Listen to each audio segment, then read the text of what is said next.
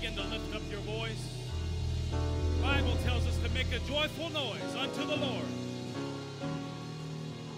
Another place it said, make a joyful noise, all ye lands.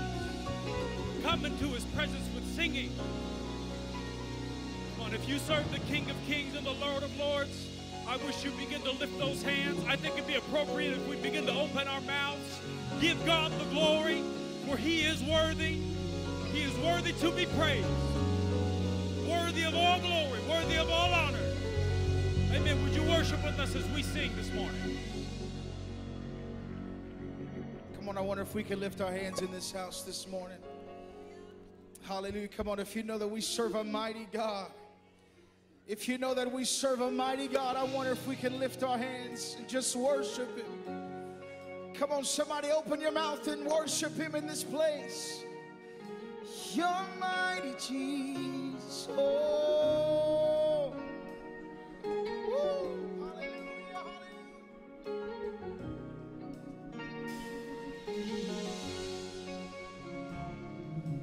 He that dwells in the secret place of the Most High God shall abide in the shadow of the Almighty, of the Almighty God. He that dwells in the secret place of the Most High God shall abide in the shadow of the Almighty, of the Almighty God. 'Cause you are a mighty God. You are a mighty God. You are a mighty God. It's who you are. Oh.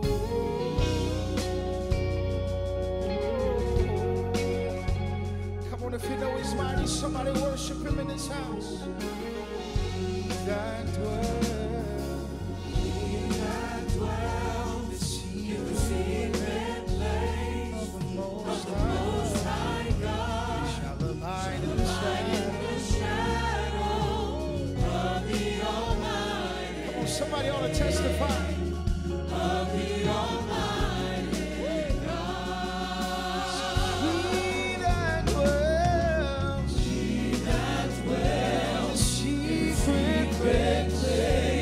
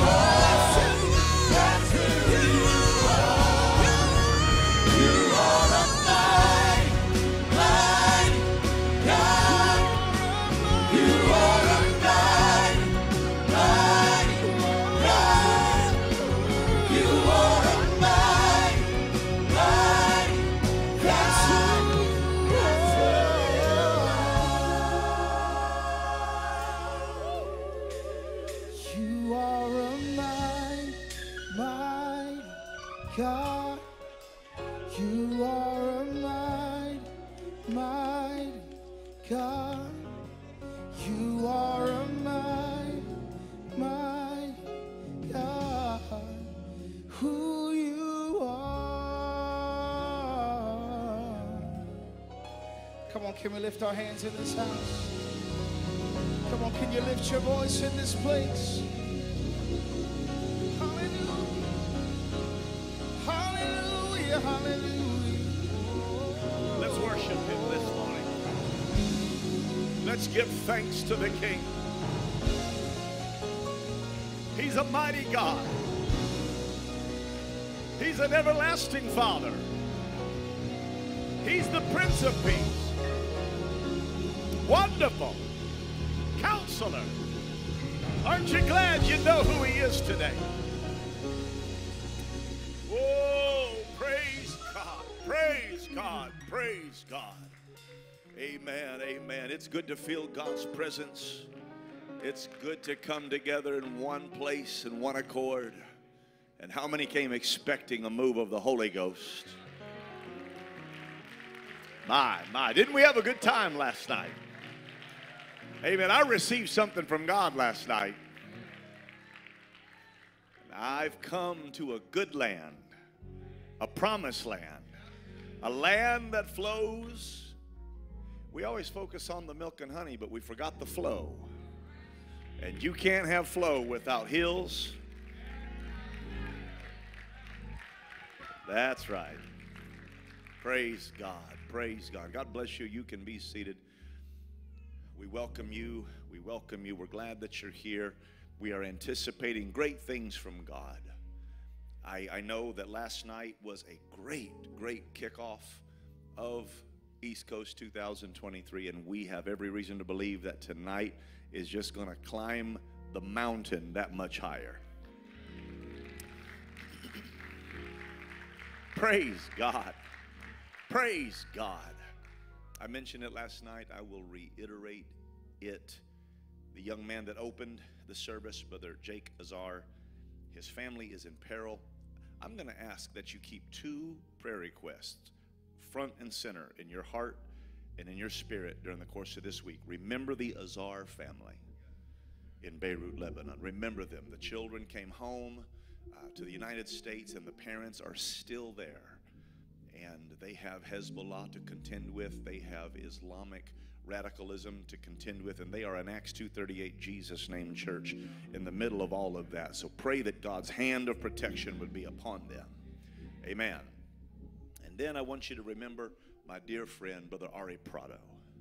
He is having a medical procedure today, a very involved, extensive operation. Pray that it goes well and that God touches his body. Our God's still a healer. Amen. He's still a healer. He's still a way maker. And we're believing God for great things and for his miraculous healing touch. Pray for them as though they were your family. Pray for them as though it were your brother, your child, your parents. I believe that the prayers of the church make all the difference in the world. Amen. Amen. Tonight, we're looking forward to a great outpouring of the Holy Ghost. We're looking forward to the ministry of Bishop Johnny Godair. It's going to be great, and he's gathering his strength for tonight. And he said, Brother Urshan, I know I got at least one more left in me.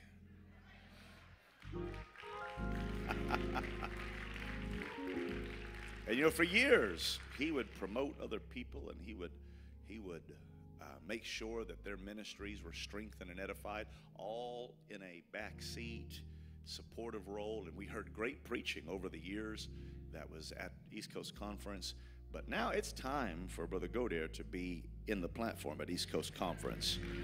We want to hear from him. I know you want to hear from him, and God is going to help us. Amen. Amen.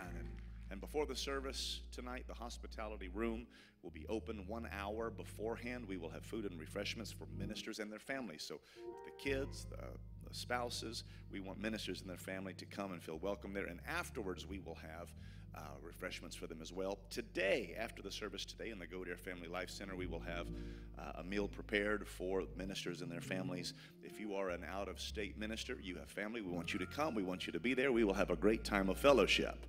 Amen. I'm looking forward to what God's going to do today. Amen. We have got great things in store. We have great things to bring to you this year. We have some exciting things to unveil. We'll do that a little bit later. But right now, we're going to continue to worship God. We're going to continue to lift our hands. Amen. Let's glorify God and continue to magnify Him this morning. Come on, let's stand all over this house and give God a praise. Somebody put your hands together. Come on, why don't we give our great God a great praise? Hallelujah, hallelujah, hallelujah. Come on, can you put your hands together? Come on, we serve a great God. Water you turned into wine, opened the eyes of the blind. There's no one like. Come on, you know what? Help us sing it this morning. There's none like you. Come on, somebody lift it up. Into the darkness you shine. Out of the ashes we rise. There's no one like you. Come on, somebody testify. There's none like you. Our God is greater, sir. Our God is greater. Our God is stronger. Lord, you are higher. You are higher than any other. Our God is healer. Awesome in power. Our God. Said our God is greater, sir. Our God is greater. Our God is stronger. God, you are higher. You are higher than any other. Our God is healer. Awesome in power. Our God. Said our God. Somebody sing it like this. And if our God is for us, then who could ever stop us? And if our God is with us, then what can stand against? And if our God is for us, then who could ever stop us? And if our God is with us, then what can stand against? And if our God is for us, then who could ever stop us?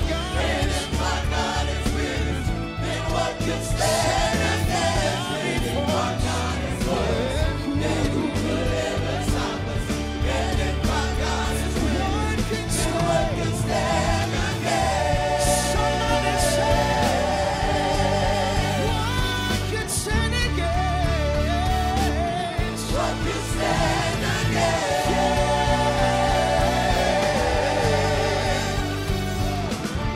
What can stand? What can stand against?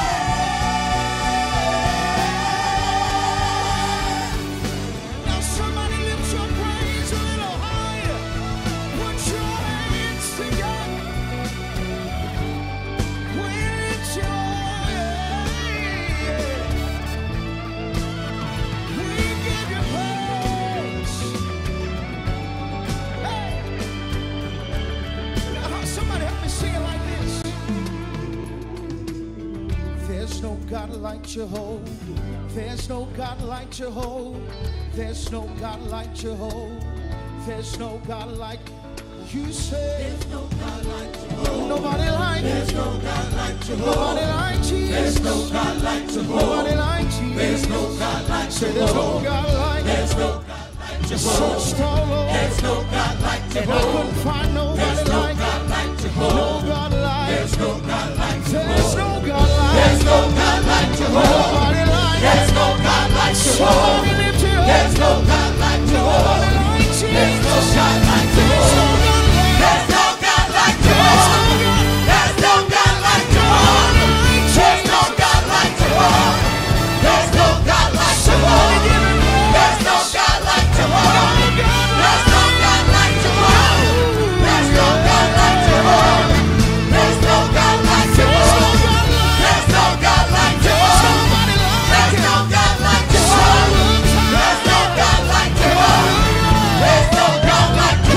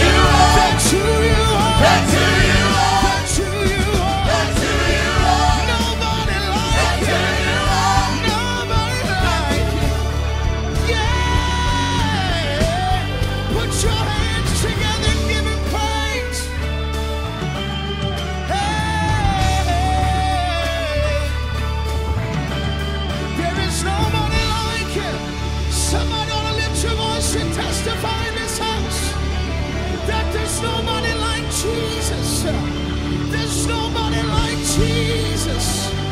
Nobody like Jesus.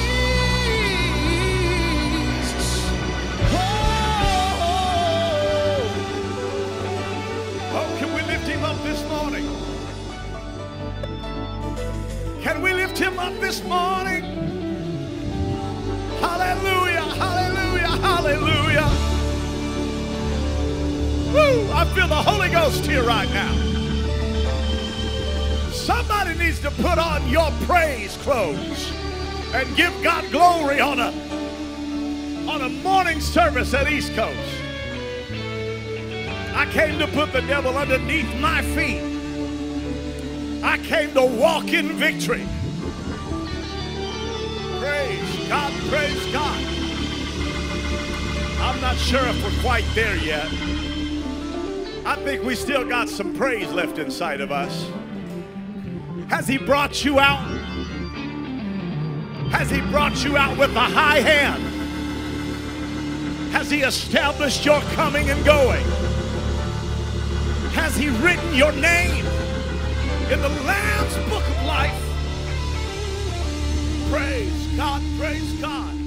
Oh, let's give God praise today. Clap your hands unto him.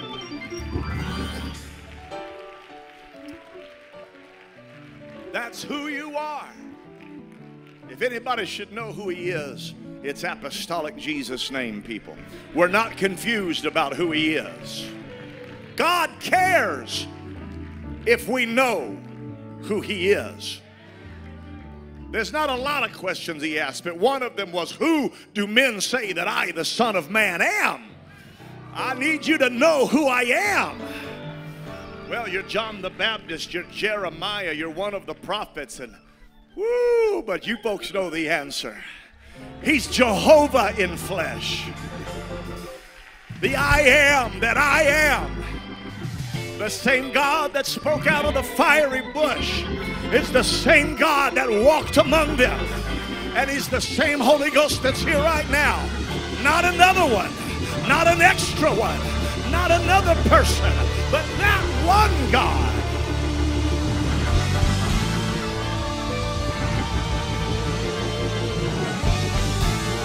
Give him praise today. Give him praise today.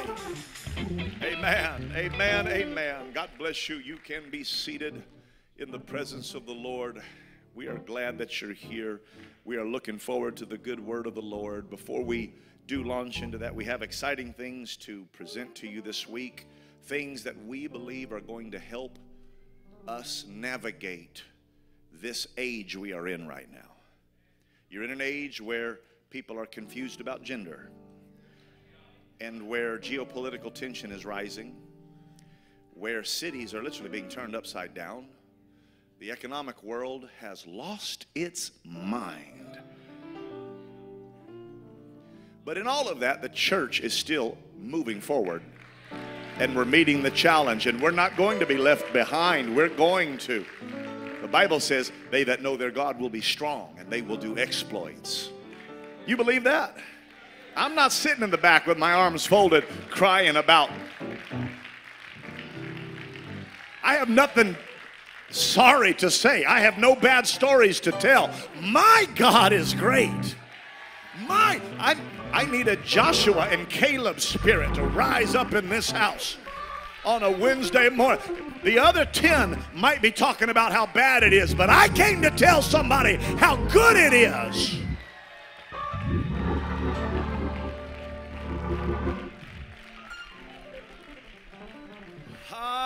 Thank you, Jesus. Amen, amen. We're people of faith. We're not people of doubt. So we have some exciting things we'll be presenting this week. If you get a chance, stop by the Ed building and see the vendors that are there. Support apostolic vendors. I'm excited about that. Stop by the Biblos booth, get a mug, get a hoodie, get a shirt, and help us spread this gospel around the world. Amen. I have met 2 different young ministers that came here because of Biblos. Amen. And I'm glad that they're here, glad that they could be with us. We want to be a strength to you all. Hey, it's time to preach Jesus' name. If this world can spout their message of ignorance, spout their message of divisiveness and hatred and vile and sin, how much more should the church? Did the Bible say that where sin did abound, grace did much more abound? We need apostolic voices that rise up and be the voice of one crying in the wilderness.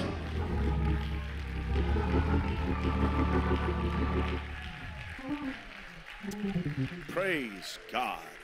Praise God. Praise God. Amen. Amen. And we've had several ministers that have joined us, so I will reiterate after the service this morning, if you are a minister, we want you to join us in the Family Life Center. People have driven in. They have come here from different local areas around here. We want you and your family to join us, your kids. We have plenty of food in the Go There Family Life Center, so don't leave hungry. We love the ministers. We love the preachers and their wives and their family. God bless you. Welcome to East Coast Conference. Brother Burcham, Sister Burcham, it's good to see you. Dear friends of ours from Corinth, Mississippi, love and appreciate them, and others that are here. God bless you. The man that I'm going to bring to this pulpit this morning is revered in Pentecost. He has stood for truth for many, many years. He has pastored a great church, and he has preached some of the most life-impacting messages you will ever hear. And one of the things I have loved about Brother Alvear is that he loves the Word of God. And now, in a world where that's becoming more rare, we love and treasure men of the Word. Men who honor the Word of God and dive deeply into the Word of God and take the time to mine the earth and extract the ore of God's priceless truths. And when I was thinking about who I would have speak this morning in this session, I have been wanting to have Brother Alvear, and it was a good time. I'm so thankful that he agreed to come and felt led to come, and we're honored that he's here with us this year at East Coast Conference. I want you to stand with me this morning. Let's give the Lord a hand clap of appreciation. Brother Alvear, come. Take your liberty. Preach to us. We love you. We appreciate you. God bless you.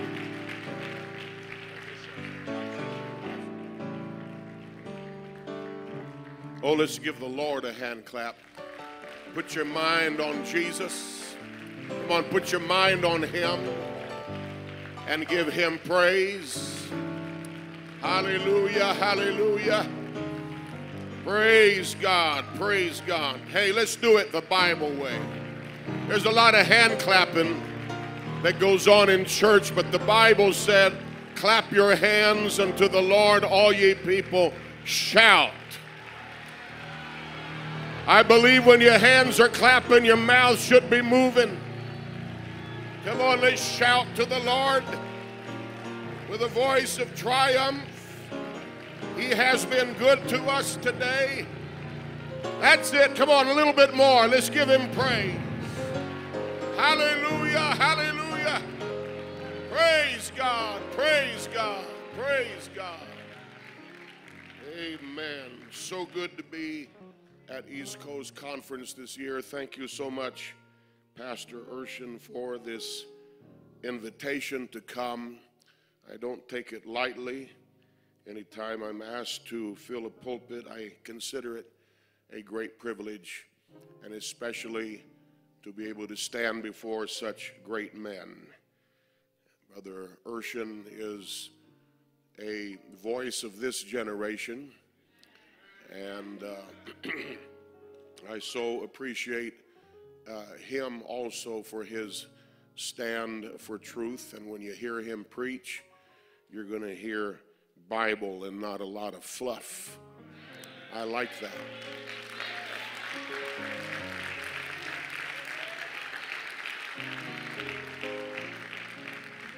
I know it sounds like a mutual admiration society, but you know, he scratches my back, I scratch his, but the truth is, a back scratch feels good sometimes. Hey, There's enough of them trying to claw your eyes out, a good back scratch. Amen. We give honor also to the Bishop Godair. I've had the honor of preaching together with him numerous times over the years, different places. I've always been enriched by the experience, not only his ministry, but his companionship, fellowship, and conversation. And I appreciate our mentors in the gospel. And I'm so excited about hearing him tonight, because I believe we need to hear them as much as we can while we can.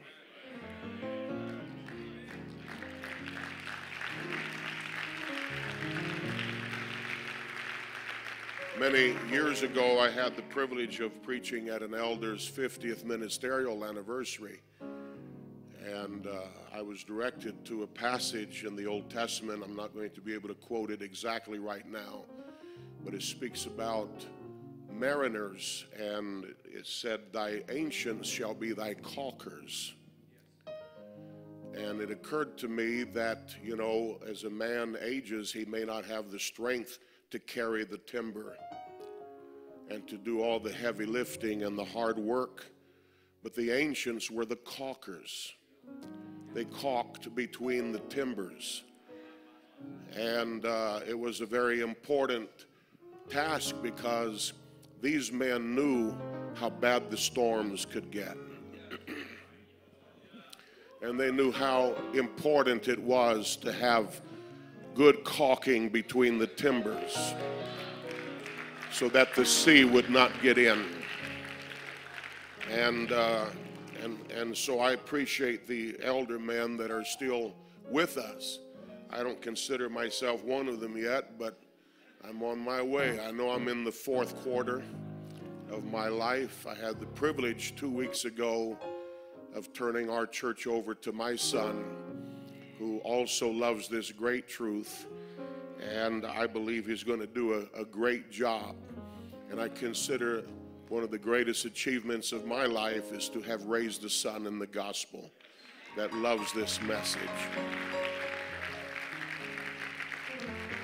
I know you're standing. Please be patient. I'm trying to get comfortable up here.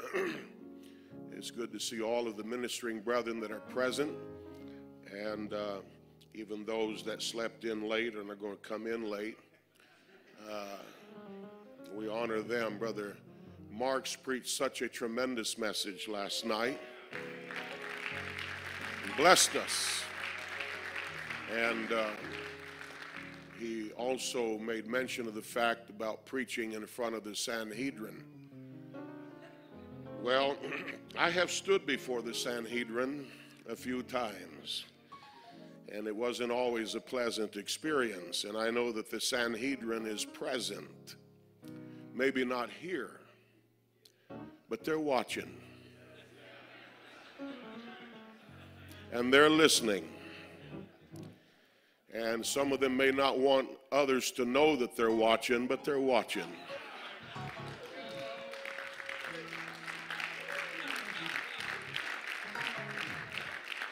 And they're waiting to see if Alvear has lost it, and if he's going to say something foolish or something that they can use as fodder.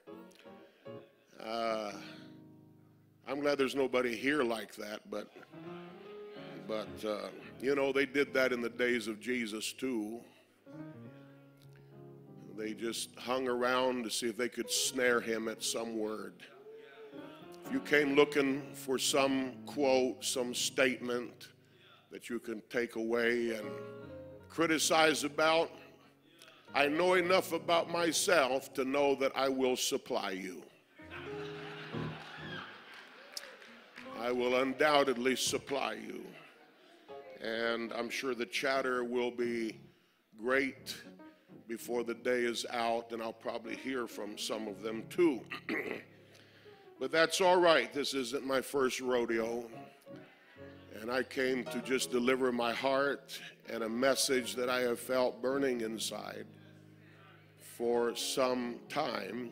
I've never preached this before, and I hope you don't mind if I stay close to my notes. I admire Pastor Urshan and other men seem like they can preach a whole message and not a single note. And I just wonder why that God distributed brains like that so unfairly to a few, and the rest of us, we have to use notes. And I find that the older I get, the more I need them, and the more I need to stick to them, or I'll wander off somewhere and never come back. But I do feel that what I have to say today is important. And I'm going to ask you to turn in your Bibles, please, to the book of Luke, chapter 12. Thank you again for the invitation, the beautiful room, and the lovely gift boxes with the snacks and gifts. I even got a new hanky out of it, and I was needing one, so thank you so much. And that beautiful banquet that we enjoyed last night, and the delicious food and all the attentions given to us, it's just first class, the hospitality room. Thank you to my ambassador, Jacob. Where is he? Did he vamoose? No, where is he? All right. God bless you, Jacob, for your help. Luke chapter 12, and good music, of course, good music and singing. Such talent in Pentecost today. Beginning with verse number 54 of Luke chapter 12. The Bible says, "And he said also to the people, when you see a cloud rise out of the west, straightway you say, there cometh a shower. And so it is. When you see the south wind blow, you say, there will be heat, and it cometh to pass. You hypocrites, you can discern the face of the sky and of the earth. But how is it that you do not discern this time? Yea, and why even of yourselves judge ye not what is right?" The latter part of verse 56, or the Bible, verse 56, you can discern the face of the sky and of the earth. But how is it that you do not discern this time? I want to talk to you for a little while on this simple subject, determining the time. Not just knowing the time, determining the time. If you're holding your Bibles, could you lift one hand? And let's ask God to help us today. Come on, everybody praying. Lord Jesus, pray that you would have your way this morning, that you will touch me, help me. I'm an imperfect vessel of clay with many limitations. I pray that somehow you would let your Spirit rest upon me. Help me, God, to express and articulate what the Spirit would have to say to us today. I also ask that you would put a guard over my mouth and help me to say only that which you would have me to say. Give us ears to hear and hearts to receive today. In the name of Jesus, I pray. Amen. God bless you. You may be seated. The word determine, of course, means to conclude or ascertain as after reasoning and observation. To settle or decide by an authoritative or conclusive decision. To give direction or to fix a position. Now, it is difficult for us these days, in times of GPS navigation systems, to believe and comprehend that it hasn't been that long ago that men could not, with any reasonable accuracy, determine their position and their location. The problem was that they could determine latitude with relative ease by the miles that they traveled, but not longitude. And at the risk of boring you a little bit here at the beginning, I read a book some years ago on this topic, and it was explaining the difficulty. If I had in front of me here today a globe, I'm sure all of you are familiar with a globe, then you can picture with me in your mind the lines of latitude. Latitude are the parallel lines that go around from east to west. They're considered parallel lines because they are parallel to the equator. And no matter where you are on the globe, the distance between 1 degree of latitude from another latitude is the same all the way around, because they are parallel lines. Longitude, however, are what they call the meridian lines that go from pole to pole. And these lines, if you can picture it, they start, of course, at the pole, and then they spread out as they go down towards the equator, and then thin out again as they meet back at the other pole. So that the distance between the different lines of longitude is not the same depending on where you are, north or south, because even though it's the same degree meridian or longitude, the distance is much greater near the center or the equator of the earth than it is when you get up near the top or the bottom. And so a partial solution to this problem was, of course, in dividing the earth as a circumference into 360 degrees. Some of this, a lot of this you're going to forget, but just hear me a moment. 360 degrees make up a circle, is that right? And since the earth makes a full rotation every day, 24 hours in a day, full rotation, then they divided those 360 degrees into hours. So that every 15 degrees of longitude represents 1 hour. Because it takes the earth the same hour to traverse the distance between two lines of longitude at the equator, though they are much broader, than the very small area up near the pole, because the earth turns at the same rate no matter where you are.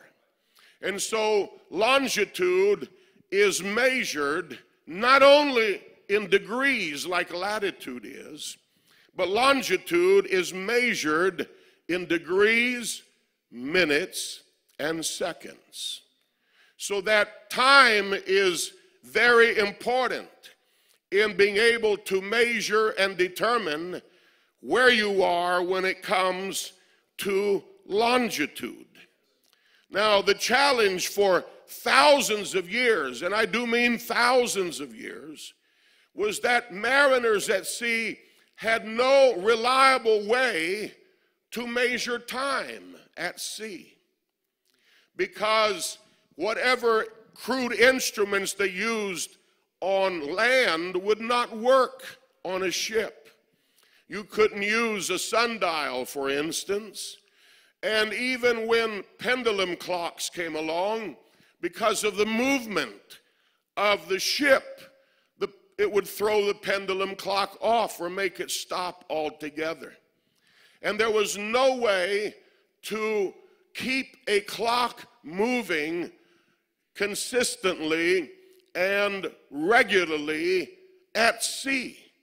the result was that many ships were lost at sea because they could not measure longitude and they could not determine their position with any accuracy. Are you following me so far?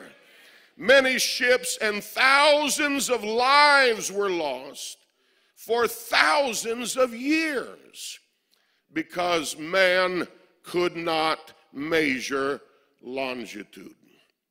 This was especially critical in times of war, when warships would be lost with the needed soldiers to engage in the battle.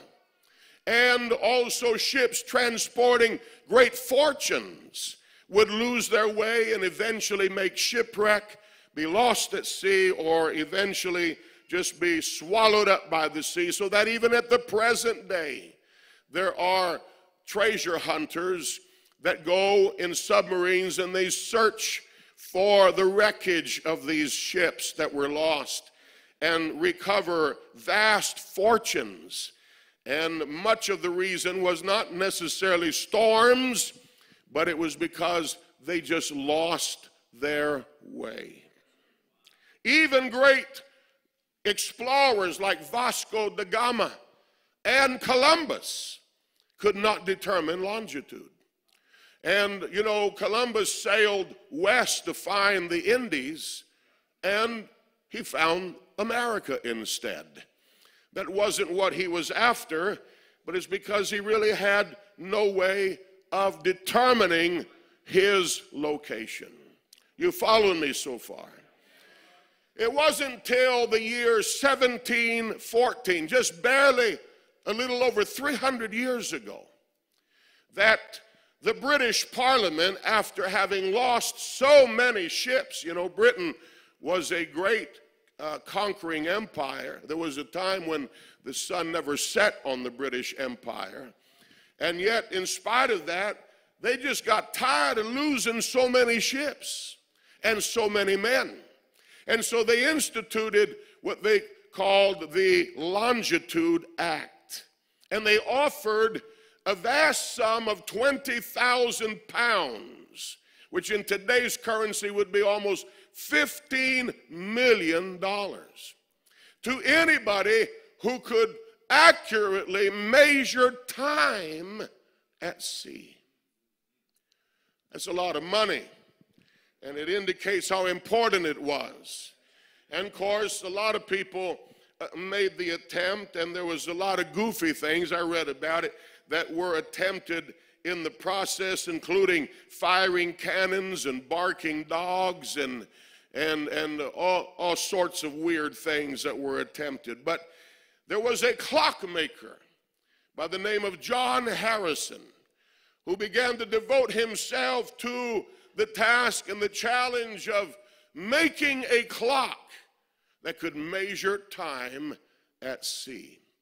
It took him a while, but he finally came up with a contraption. It would probably be about the width of this desk up here, this pulpit, and the challenge was to measure time and distance within a half of a degree.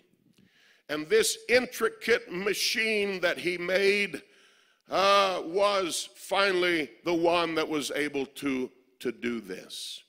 And yet, because of the size of it and the intricacy of it and the expense of it, in being able to reproduce it, it was not practical to put one of these devices on every ship. And so it was a while before he would recover the prize, and in the meantime he kept downsizing until he finally came up with a timepiece that was about 5 inches in diameter that could be held in your palm. It was called a chronometer. In modern terms, it was a watch. A watch.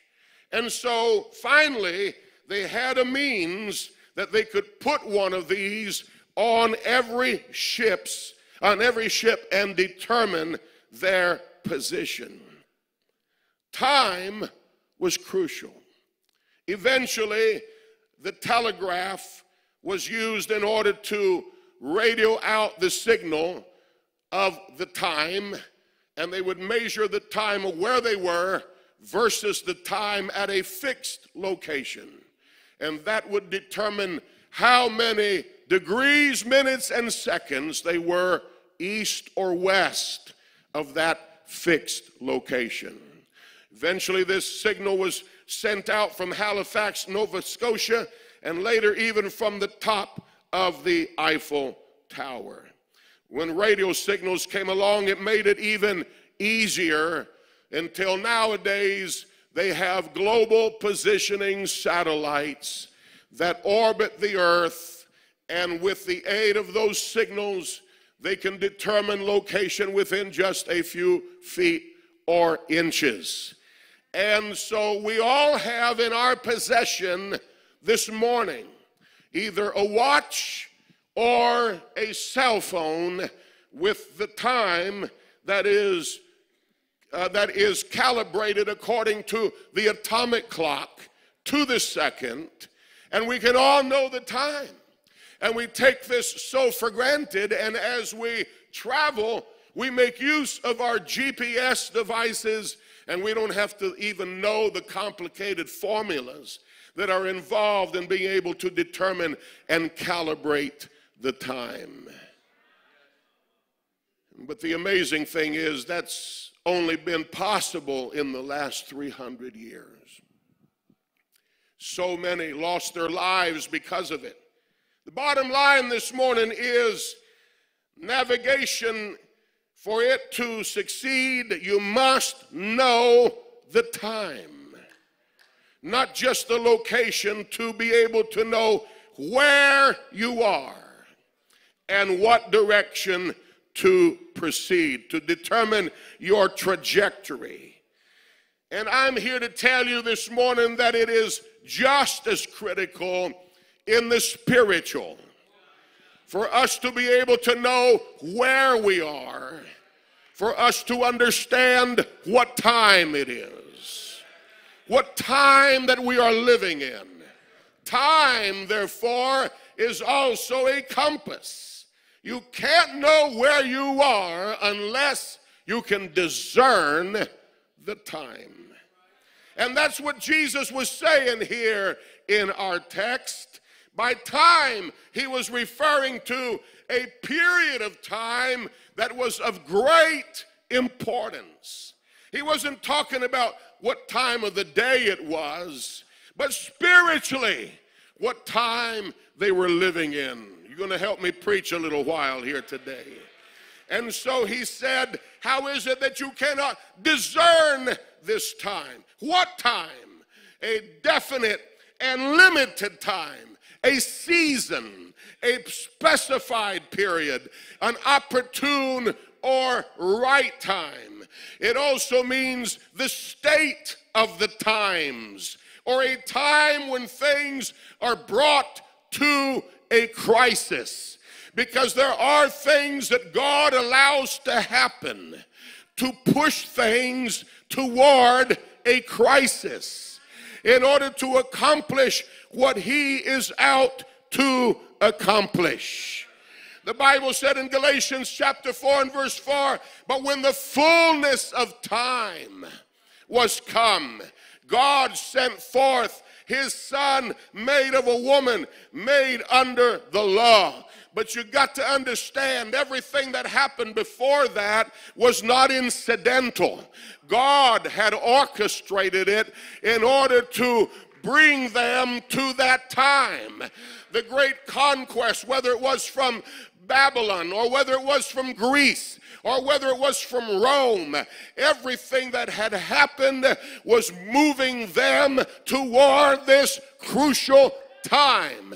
The Bible said he came as a root out of the dry ground. It seemed like he was born out of season, but he was born exactly when God wanted him to be born, for a reason. And if they had been paying attention, they would have realized that they were living in crucial times. They were not able to discern or recognize or understand. And Jesus said, how is it you can discern the face of the sky, but you haven't been paying attention?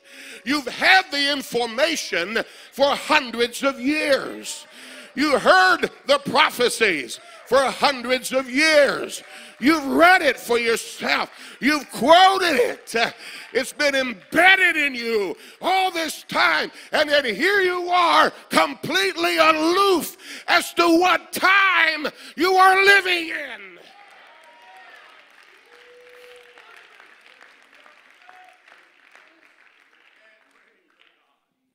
Whether it was his advent or his ministry. You know, even when John questioned after a while, are you really him that should come? Jesus said, you go back and tell him the blind are seeing, etc., etc., etc. And so you can just look at what is happening and match it up to what you know, amen, would be the case when the Messiah would be here. I am the man. God gives us enough information for us to be able to discern the time. Well, I came to preach a while. You can say amen or sit there, don't make no difference. But I'm talking about determining the time. The signs and the indicators were so obvious, particularly with regards to prophecy and expectations. They had waited for hundreds of years and they still missed it. Jesus said specifically, you don't know this time, because this time is important. Not only the most important time of their lives, but in all of history. Israel had waited for centuries for the Messiah, and they completely overlooked him. He came unto his own, but his own received him not.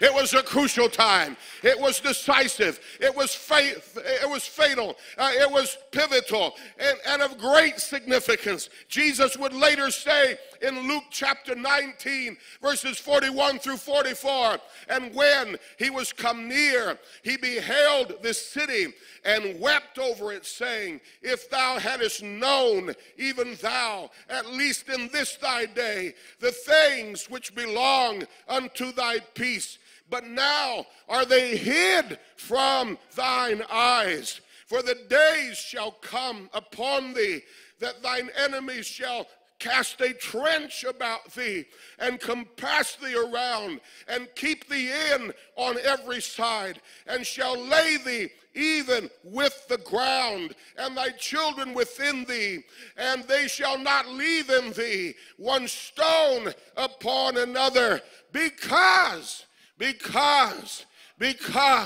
thou knewest not the time of thy visitation, or the time of your investigation, or the time of your inspection, because this was God Almighty walking around in flesh among them. You know, when the prophet had said the glory of the latter house will be greater than the former, it wasn't because it would have more gold or more precious stones or more ornate workmanship, but it would be because God Almighty would step foot in that house.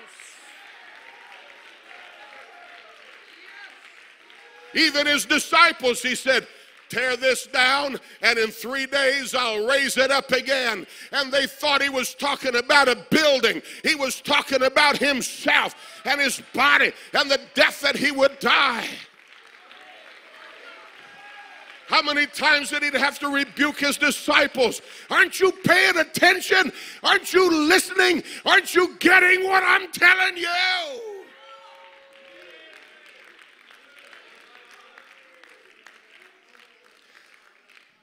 Let's worship the Lord here today.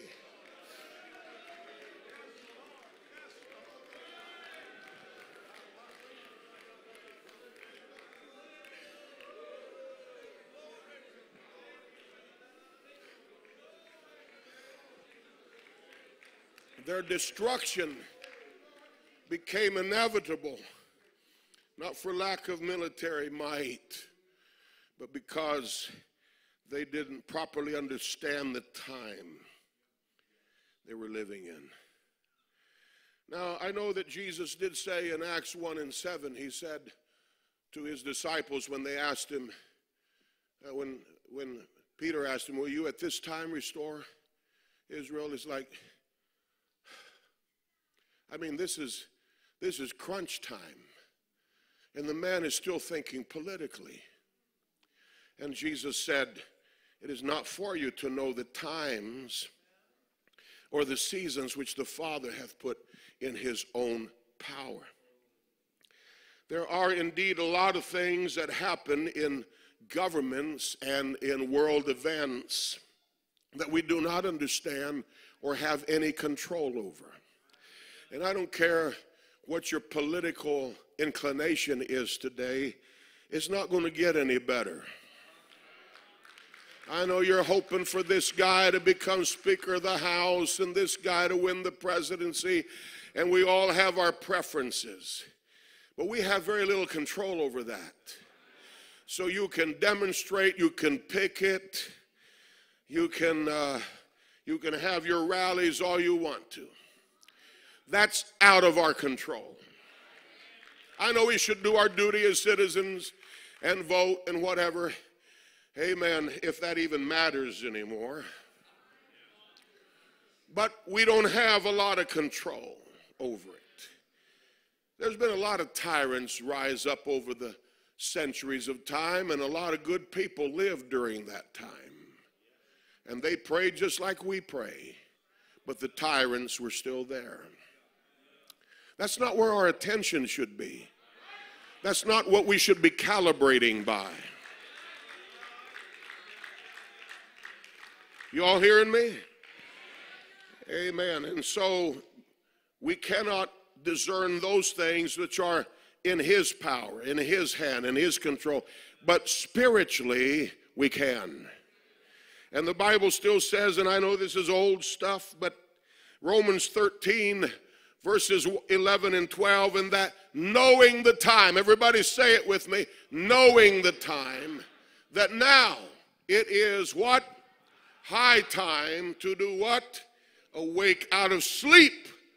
For now is our salvation nearer than when we believed. Hey, if that was true 2,000 years ago, how much truer is it today? The night is far spent. The day is at hand. Let us therefore cast off the works of darkness and let us put on the armor of light. It is important today for us to know and determine the time. 1 Chronicles chapter 12 verse 32 said, and of the children of Issachar, which were men that had understanding of the times to know what Israel ought to do. God help us in 2023 to have enough voices around of men who understand the times and are able to give us instruction about what the church ought to do. I'd like to think that's why we're here today, not just to hear another sermon, but to get direction. Is anybody looking for direction today?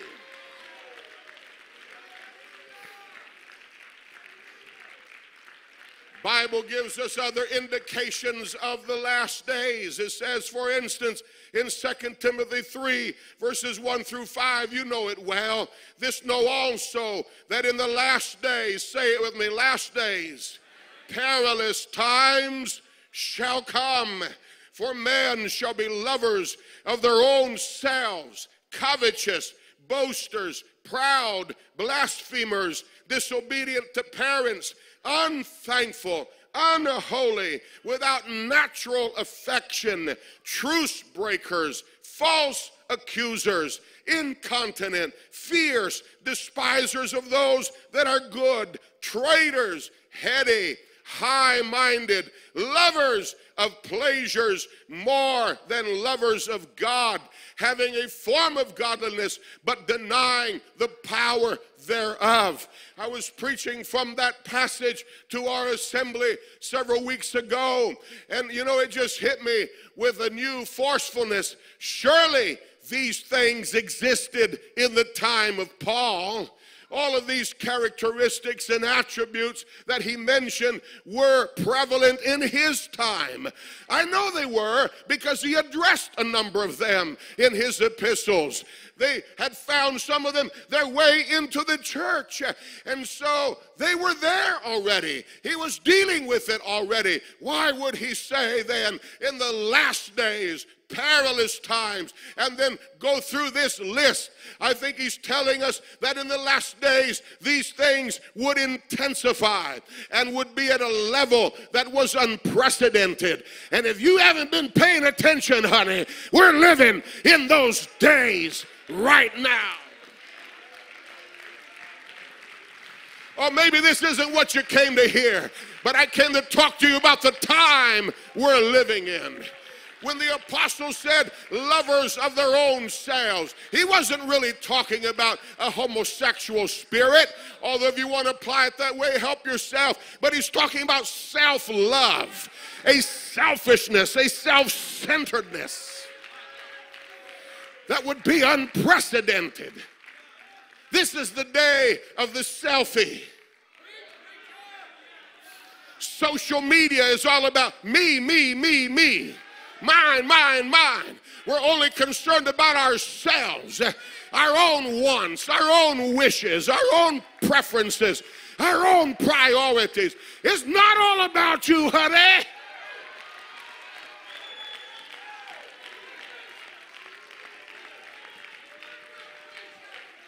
Without natural affection. Again, it's not talking necessarily about some kind of immoral spirit, lesbianism and gay pride, and although that would probably apply too. But it's talking about people who are incapable of receiving affection or showing it properly. This is the day of the dysfunctional. The dysfunctional has become the normal.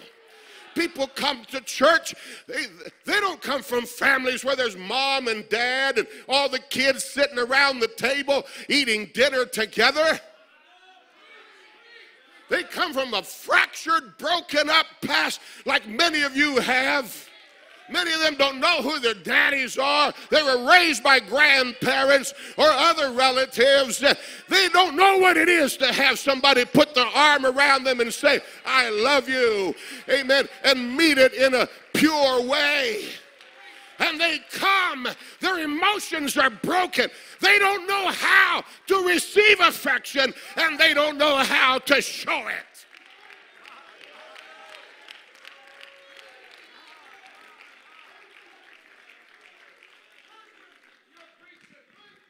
Hallelujah.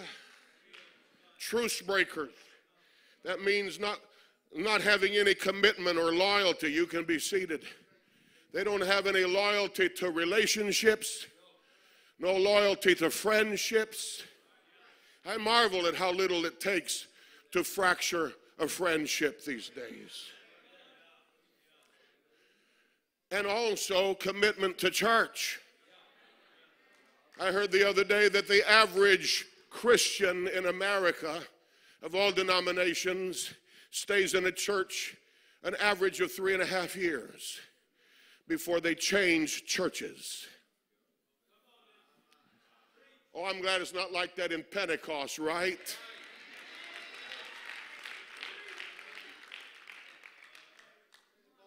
Tighten up, whatever.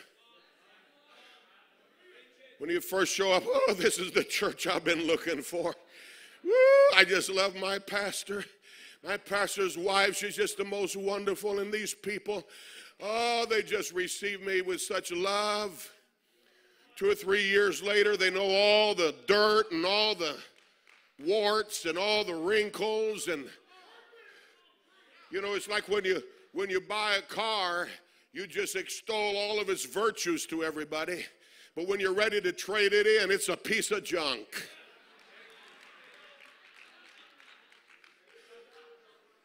Yeah, that's right. That happens in churches too. You know what you need to do? Pour concrete around your foot and stay put. You got a good church, a good man of God that preaches you the truth. Then stay put.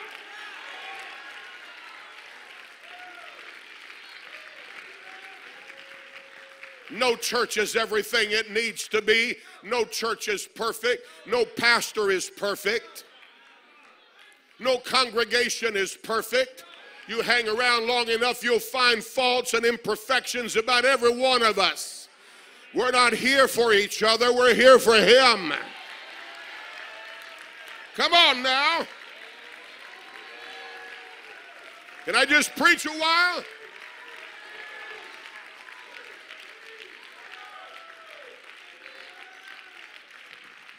First Timothy 4 and verses 1 and 2. Now the Spirit speaketh expressly that in the latter times some shall depart from the faith, giving heed to seducing spirits and doctrines of devils, speaking lies and hypocrisy, having their conscience seared with a hot iron. In the latter times some will depart. I'm glad it didn't say everybody. Some are going to depart, but some ain't. Some are going to stay true. Give heed to doctrines of devils. You have to be careful what you listen to. All these voices that are out there that you're tuning into. Well, I'm strong enough, I can cope with it. Talk to the angels in heaven who saw one of a rogue angel turn 1/3 of heaven's angels into rebels. Here again, you think you found a perfect church. These angels were in heaven, and still Satan was able to persuade them. How smart do you think you are? How intelligent are you? You don't have that high IQ, my friend. The devil can find a way to deceive you and have you running off after this and running off after that. And you might get some new insight and revelation into something that your pastor doesn't even have. You know I'm saying that in tongue in cheek, right? And running here and running there.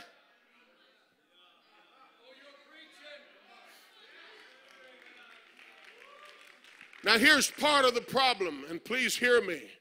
Here's part of the problem. In 2 Timothy 4, verses 3 and 4, you know the verses well. Paul said, for the time will come when they will not, what? Endure sound doctrine.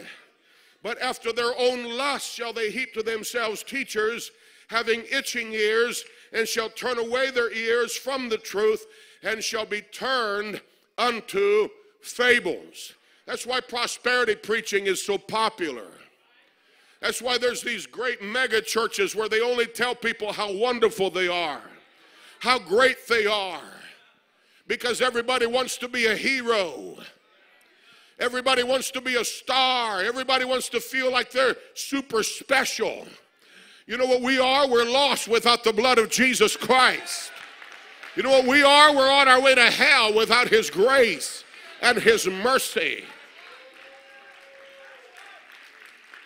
What is going to insulate us in these last days against these doctrines of devils and seducing spirits is a return to old-time, old-fashioned Bible teaching about doctrine. I'm sorry, I'm tired of going through whole conferences sometimes and only hear Acts 2:38 mentioned in passing. And only hear the oneness of the Godhead mentioned in passing.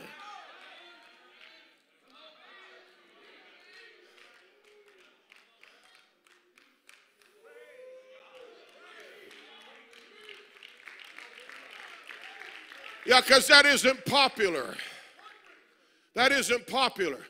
You know, some of us came up in these, and this is no slam or anything on this meeting whatsoever. You got a pastor that loves this message. This church does. And I believe that's the kind of men that are here. Praise the Lord.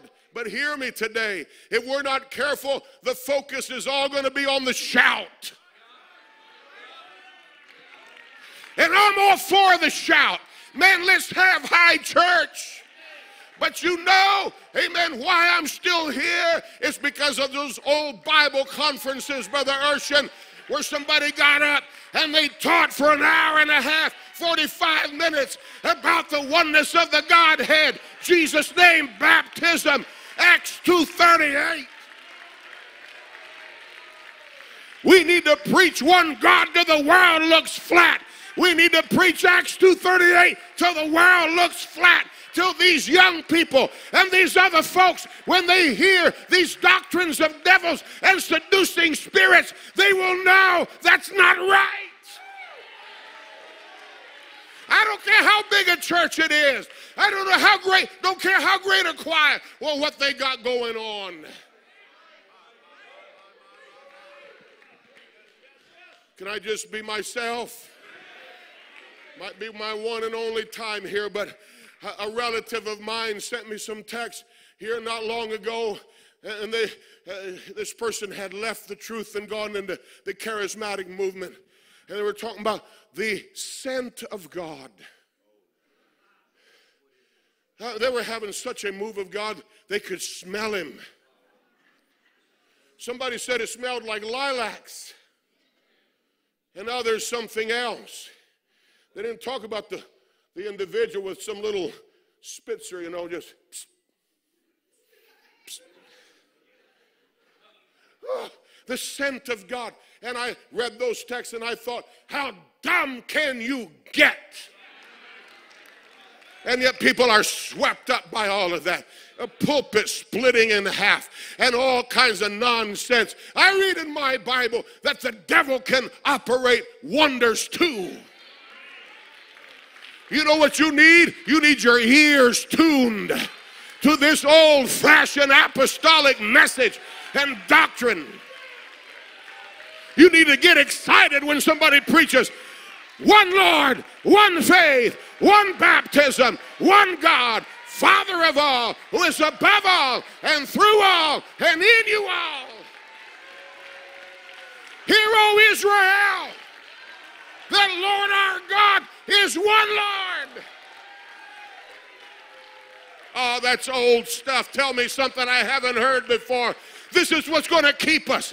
This is what's going. The only thing that's going to help us to find our way is being able to measure ourselves by something that is constant, something that is fixed, something that has stood the test of time. Where are we in relation to this book? Lift your hands and worship him again.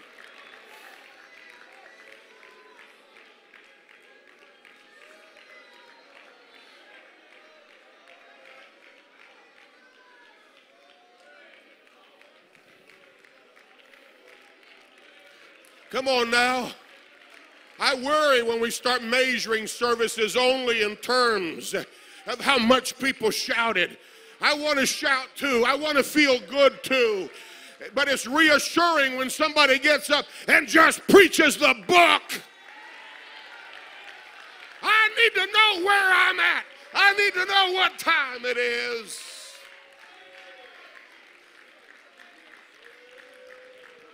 I'm afraid that we've gotten a little bit out of balance with a lot of this. Please don't take me wrong. I'm not trying to be critical. But if we're not careful, we'll raise a generation of sermon junkies. They just want to hear, you know, some catchy sermon, some catchy title. Then they go have a hamburger. God, give us more preaching that'll put us on our knees.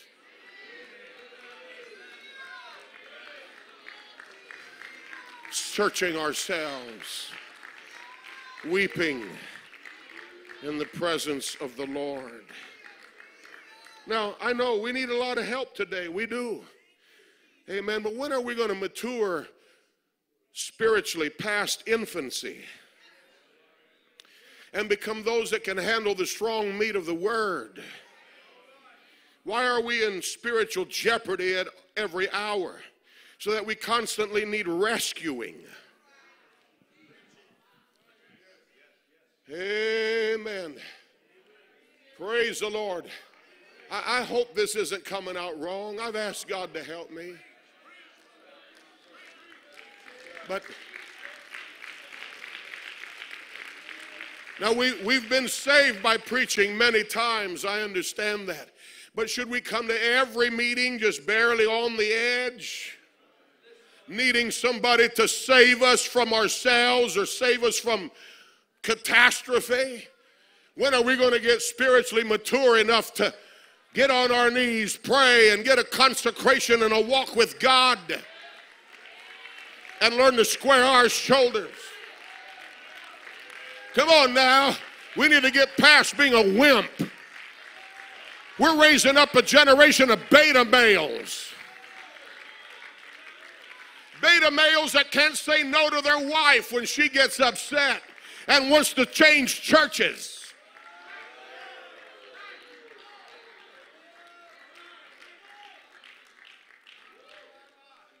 You see, one of the old elders that's gone now used to tell me, amen, that when a man suddenly changes in his disposition toward you, there's a woman behind it.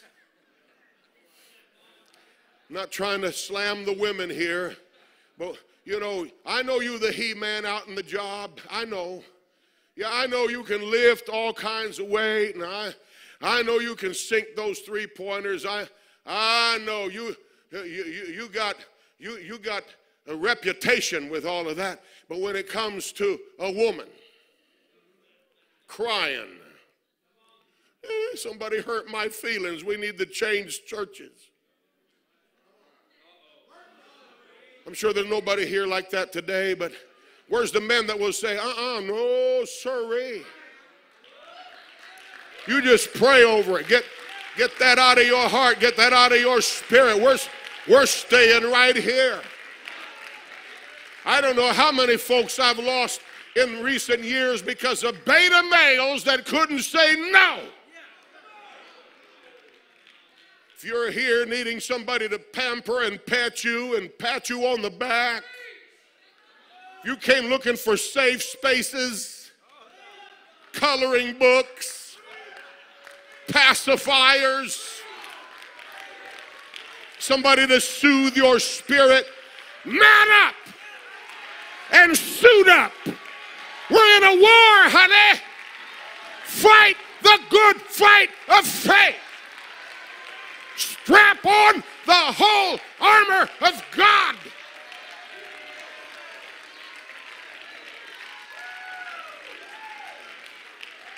You know why? Because we wrestle not against flesh and blood, but against principalities and powers and the rulers of the darkness of this world and spiritual wickedness in high places. We've got a powerful adversary. We've got a potent opposing spirit. It doesn't want us to have victory in our church services.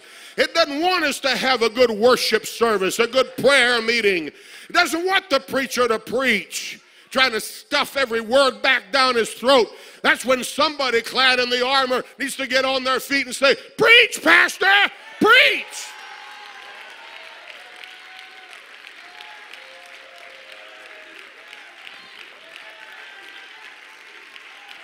That you may be able to withstand in the evil day. This is the evil day. It's here. It's upon us. Get some spiritual fortitude about you. Square your shoulders. And instead of needing somebody to give you a towel to cry on, get in here and fight.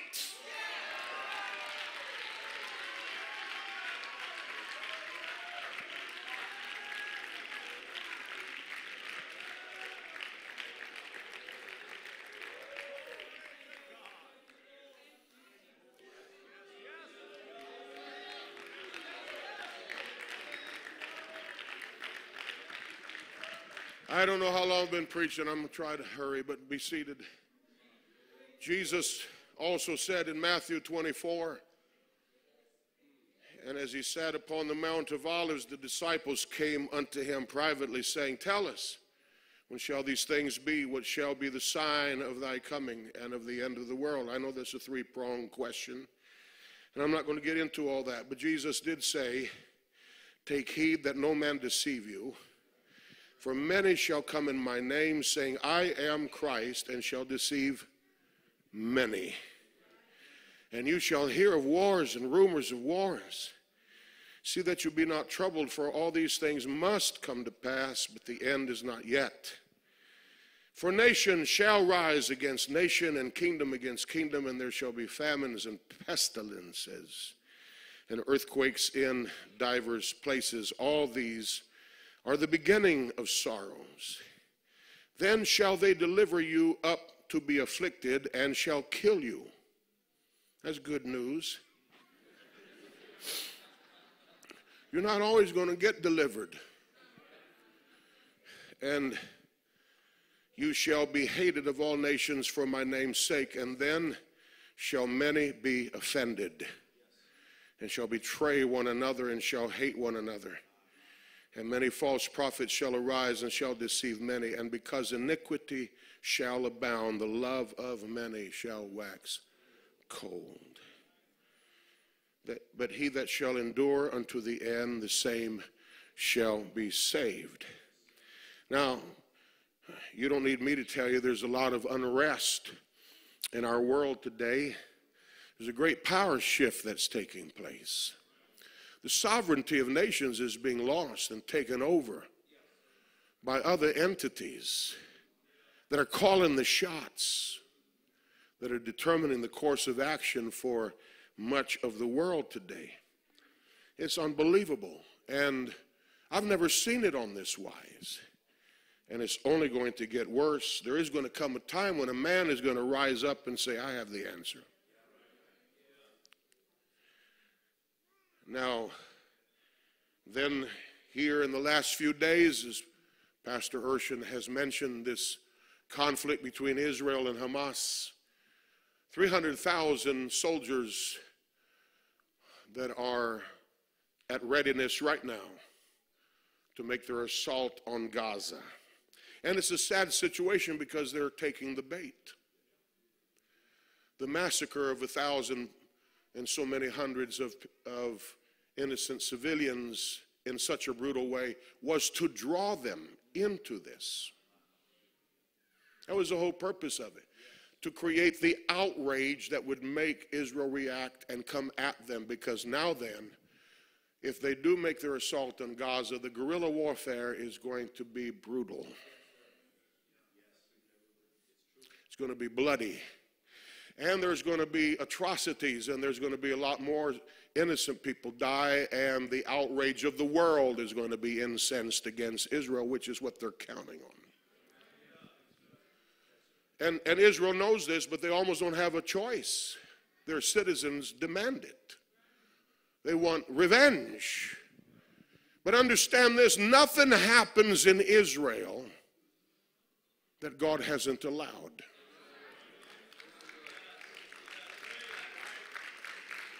And I don't know if this is the beginning of the end. We've been in that position before. They preached, when those tanks go across that barbed wire fence, the rapture is going to take place. And yes, 88 reasons why the Lord was going to come in 1988. That's the year I became pastor in Louisiana, and boy, people were selling their houses, and they were getting ready. The rapture was about to take place. The Bible still does say that we do not know the day nor the hour. That's not for us to know. However, this is going to happen someday. Whether you believe in pre-trib, post-trib, mid-trib, things are going to wind up someday, honey. We might be living on the cusp of it and realize that what is taking place there now, today,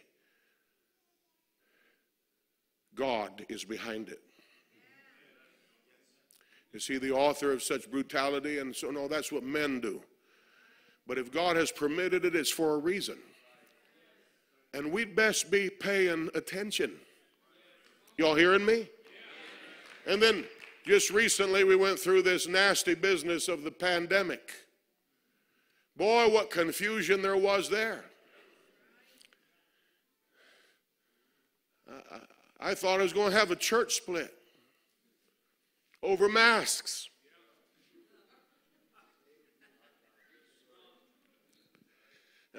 You know, whatever you want to think about all that, some of us, we didn't know what we were dealing with. We did the best we could. We didn't know how bad it was going to get, and I don't know about you, but I looked across my congregation, and I didn't see many that I would want to sacrifice by being stupid. Now, there were a few, but they weren't the vulnerable ones. It'd take a lot more than coronavirus to take them out. And so, you know, in hindsight, maybe we could have handled things differently and better. And there's the conspiracy people, and there's people that are reading all this stuff on the internet, and they're coming to church, and they're sowing all kinds of discord. And we had people that vanished into thin air. I don't know what happened to them. We tried to get in touch with them. They don't respond to calls, texts, and nothing. They just disappeared. We went through all of that. But in the process, there was a monumental shift that took place worldwide. And that has not changed. And systems and powers and authorities have been put in place that are not going to go away. You all hearing me? And so we see these things happening. And yet, a lot of times we just come to church. We just want a little touch. We cannot realize that we are living in momentous times. I wonder if the Lord was here today and in a physical presence, if he would not ask the same question. How is it that you cannot discern this time? Can you give me just a little bit longer? Now we know about all of that and these things that Jesus spoke about, and we also know about the love of many waxing cold. But I think maybe we could also give a moment of time and attention to those that would be offended and betray one another. Conservative brethren turning on one another. Dividing fellowships over petty disputes. Though it's not petty to them, I understand. With them, everything is life and death, heaven and hell. But sometimes we latch on to things and make mountains out of molehills. And the devil stands aside and laughs. The liberals, they stay united. The conservatives are always looking for new reasons to divide.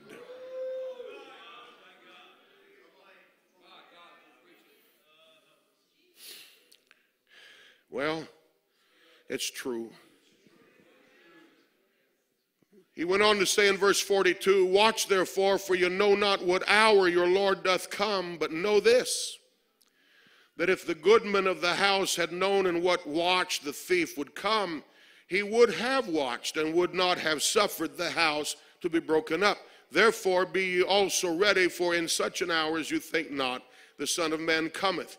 Who then is a faithful and wise servant whom his Lord hath made ruler over his household to give them meat in due season? Blessed is that servant whom his Lord, when he cometh, shall find so doing. Verily I say unto you, that he shall make him ruler over all his goods. But, and if that evil servant shall say in his heart, my Lord delayeth his coming, and shall begin to smite his fellow servants, to eat and drink with the The Lord of that servant shall come in a day when he looketh not for him, and in an hour when he is not aware of, and shall cut him asunder and appoint him his portion with the hypocrites. There shall be weeping and gnashing of teeth.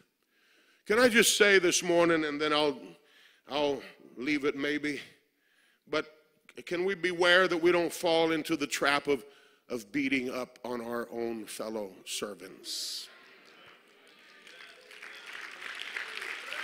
Not because of compromise, we're against compromise, but just for doing things a little bit different. They do things a little bit different than you.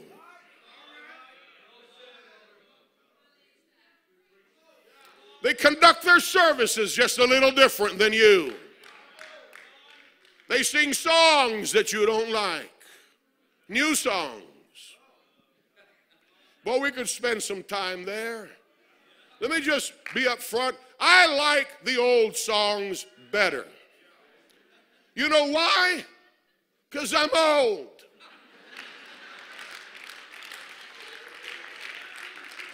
I'm more familiar with those songs. Man, some of these new songs, I can't even follow them on the screen. The words move too fast. I catch about every second or third word. But hey, if it's giving glory to God, I'll at least do a little juke and jive and clap my hands and worship the Lord. Don't have to stand there with a sour attitude.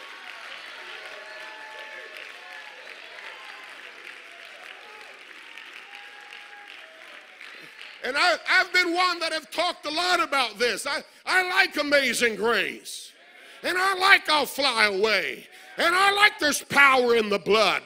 And I will say this, let's make sure our new songs include the blood and Calvary and Jesus and heaven.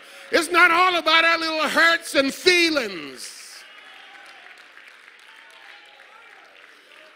Hey, if we give glory to God, the power will fall. It's not all in the beat.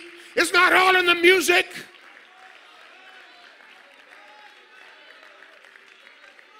But I've been in different parts of the country, Brother Urshan.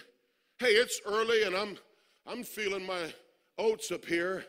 I don't guess we have anything important to. Can I just preach a while?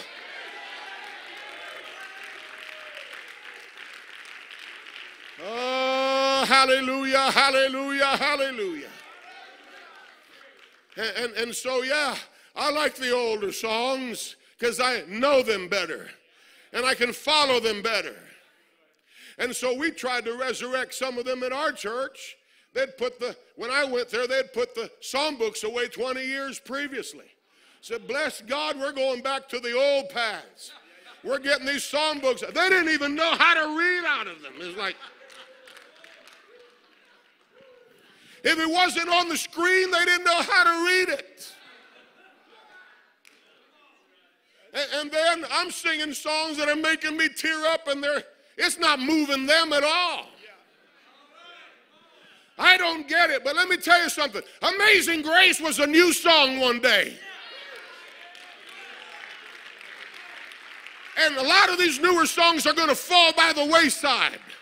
They're not going to last and they're not going to endure, but some of them will.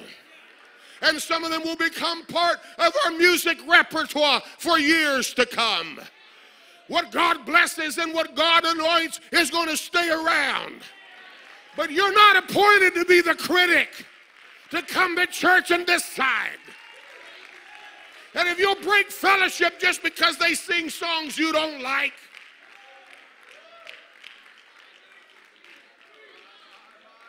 well, here's what I started to say. I've gone to other parts of the country where they were singing what was to them old songs. I'd never heard them before. So even though they were old songs to them, they were new to me. I couldn't get into them because I didn't know them either. But they're still boasting and bragging about hanging on to the old. Praise God. I'm sorry that this offends you.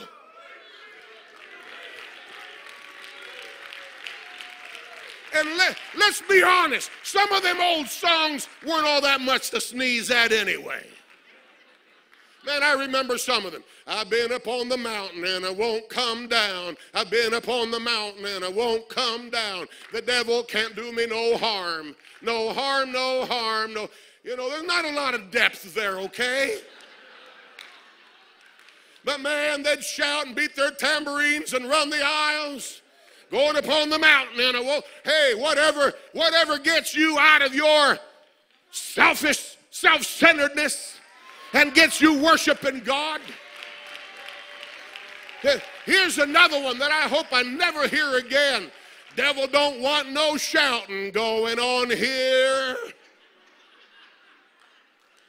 Devil don't want no hand clapping going on here. Man, if nothing else moves the crowd, that one will. Because nobody wants to identify with the devil. It'll even get Sister Sourpuss and Brother Bad Attitude going, because the devil don't want no shouting going on here. Hey, if the only way you'll worship is by singing about what the devil don't want, you got problems. How about when I think of the goodness of Jesus and all he has done for me, my soul cries out, hallelujah, praise God for saving me. Somebody ought to shout to the Lord right now.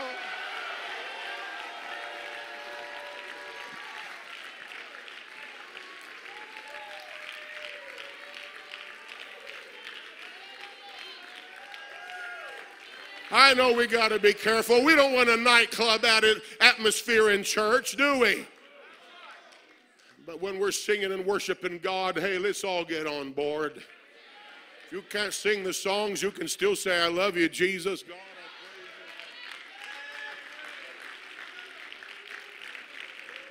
praise you. Be seated. I'm not done.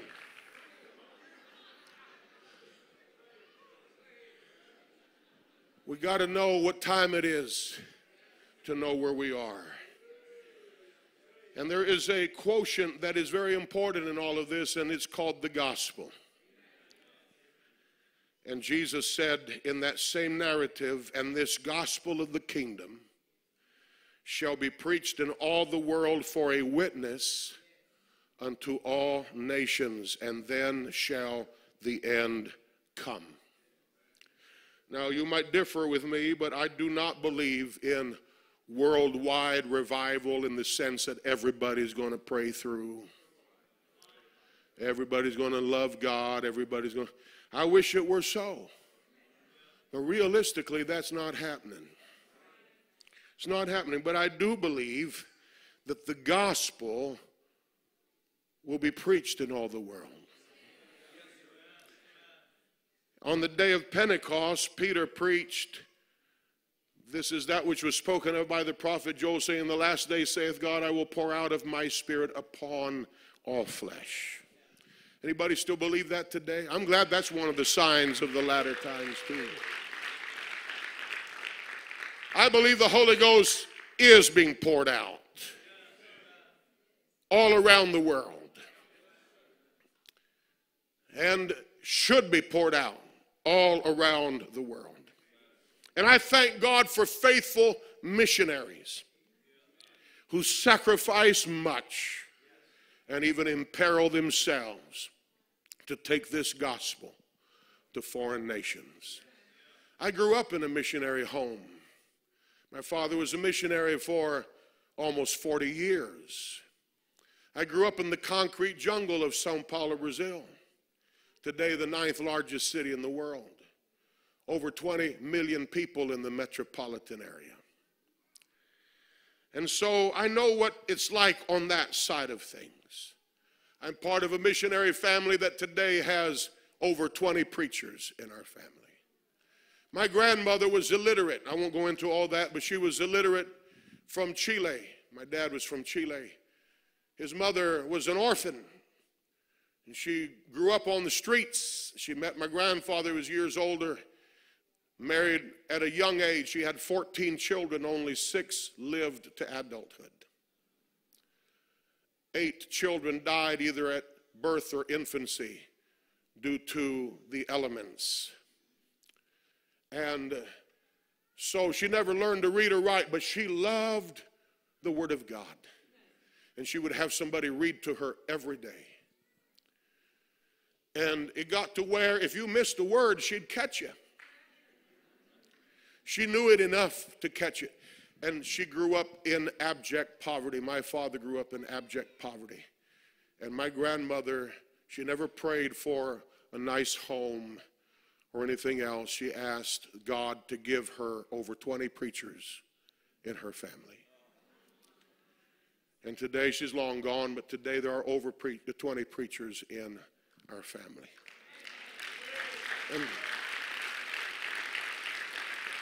I love missions. I love missionaries.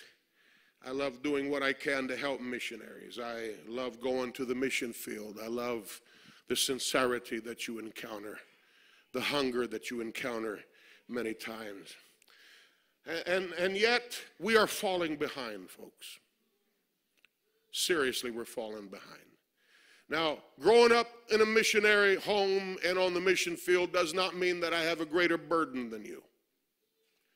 But it does mean that I have a perspective, perhaps, that you might not. Repeatedly, when I go to Sao Paulo, Brazil, and I stand there and I look around, any of you that have been there know what I'm saying. You can look as far in any direction as the eyes can see, and all you will see is high-rise buildings, tens of thousands of them. Now, there is no way that you will ever get into those buildings. There's no way you'll ever knock on those doors, Brother Urshan. There just isn't. Realistically, there isn't. Amen. Y'all getting quiet now because you kind of know where I'm headed. And this is the same in great urban centers all around the world. I have a series of photographs saved on my phone of some of the great cities of the world and the densely packed population. There is no way you will ever do door-to-door evangelism in some of those cities. Praise God. My phone decided to wake up. And so we have an obligation still, don't we? Can we talk about technology for just a few moments? Can we? I think discussion and debate is healthy. And I've heard the arguments on both sides, and I understand the issues, and I understand the fears. And there are going to be those that are going to say that's the same argument that the TV crowd had. Two big differences. Number one, many of them were just looking for an excuse to okay television.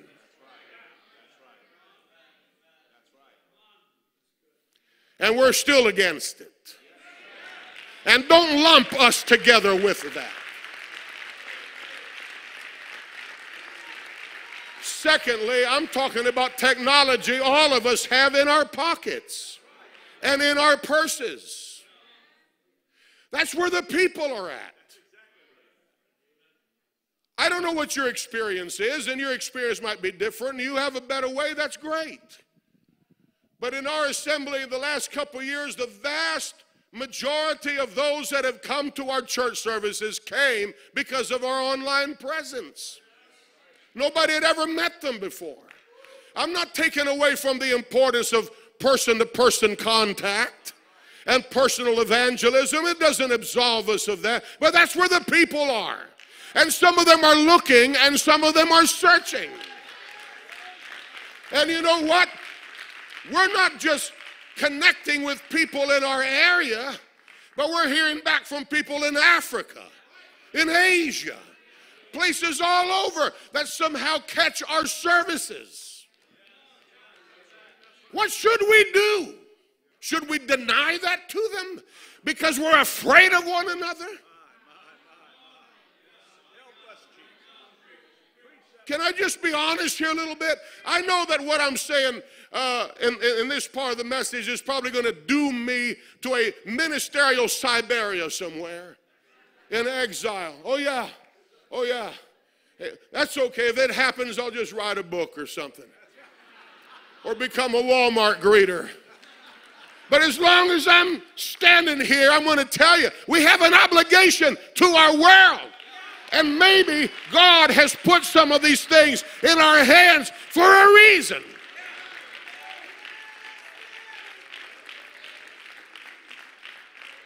Somebody told me years ago, I don't believe in none of that Bible study and personal evangelism and all that. And we got more new people in our church than you do. Number one, I'd be afraid to make that boast because God can turn the water off anytime. Secondly, if what you're doing is working for you, honey, go ahead, do it. But don't label everybody else as a bunch of compromisers and liberals. I don't want to abuse this pulpit here this morning. Pastor, you can jerk on my coattail anytime you want. But it's not fair to label everyone who's using technology and whatever means as a liberal and a compromiser. Some of us still love this truth. We love holiness. We love Acts 2:38. I'm not promoting it. I'm not saying you have to do it. If you don't want to, help yourself. Talked about it sometime back at a meeting. Boy, I lost a lot of friends over it. But the missionaries came to me privately and said, thank you, Brother Alvear. What would we have done without it? And somebody said, well, we've always given more license to the missionaries than to anybody else. Well, what's the difference? Atlanta's a metro area of 6 or 7 million people. We don't have much time, folks. We don't have much time. They need to hear this truth. They need to hear this gospel. You can say us four and no more, but that's not enough for some of us. Come on now. Again, I respect men on both sides of the argument, but it's an insult to insinuate that everybody who uses technology in any way is a compromiser and selling out to Hollywood. No, we're not. And some of us are preaching against abortion and homosexuality and sin and perversion. And maybe they'll shut us down someday. But in the meantime, we're letting the world know where we stand. So we don't want them to see our worship. What's wrong with our worship? I don't want to focus on some little sister that's dancing and shouting so somebody can make fun of her either. But what happened on the day of Pentecost? They didn't stay in that upper room. They came out and danced and shouted and made some people mock and say they're drunk, but others said, what is this? Somebody's going to laugh, somebody's going to make fun, somebody's going to make jokes, but somebody's going to say, what are these people feeling?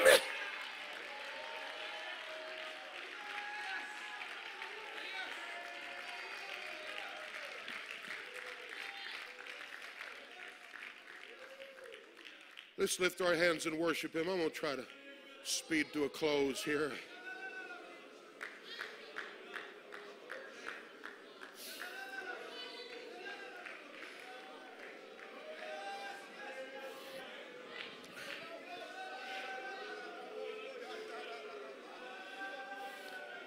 You know what's amazing to me, brethren, is that some of those that lambast some of us the most know everything that's going on. Isn't that amazing? And if you make a gaffe or say something that maybe didn't come out just right, it gets spread all over Pentecost before the day is out. How did they know?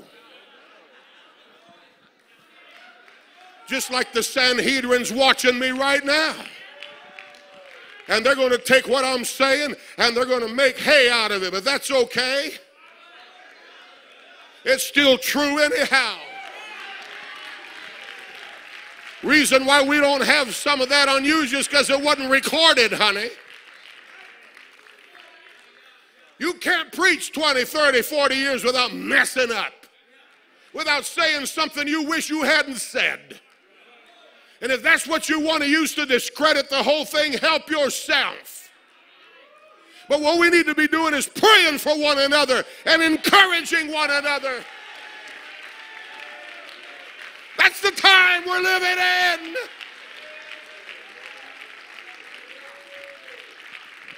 Now be seated. I'm almost done. Serious. Amen. But since I'm on the subject, I do want to sound out some concerns, okay?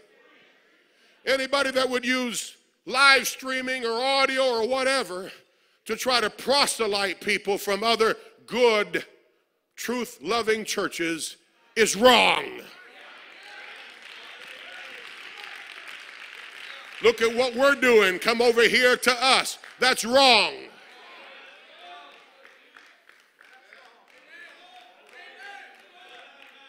It used to be you could tell people not to go certain places that you didn't want them to fellowship with, but now they can drop in on the services real easy.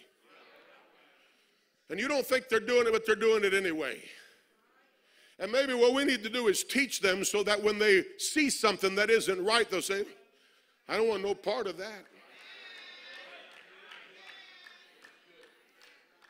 If we're worried about losing folks to liberal churches, maybe we just need to change the way we preach a little bit. And give them some reasons why we stand where we stand and what we do what we do.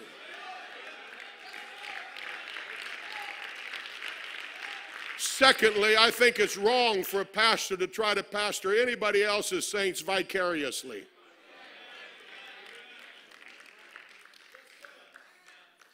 And if you go online and you hear somebody preach something that your pastor doesn't preach, don't use that as a crutch to begin to sow discord in the church. You stick with your pastor. Thirdly, if we're doing this just for a show, just to show out, we're wrong. Fourthly, online church will never be better than in-house church.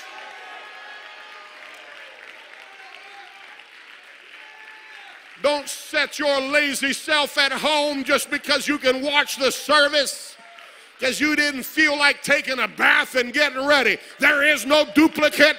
There is no substitute for being in the house of God and in the presence of God. And anybody who says otherwise is just wrong. In his presence is fullness of joy, and at his right hand are pleasures forevermore. Last week, I went to the Bible Museum in Pigeon Forge, and I heard again how that when William Tyndale was burned at the stake in England, because, listen, he wanted every English person to have their own Bible in their language. So they burned him at the stake because those people were not smart enough to have the Bible for themselves. Supposedly his dying prayer was that God would open the eyes of the king of Israel, king of Britain, who happened to be King Henry VIII, who enjoyed beheadings and killing people. And so 3 years later, King Henry VIII authorized the Bible in the English language to be placed in every church, but it had to be chained to a pulpit.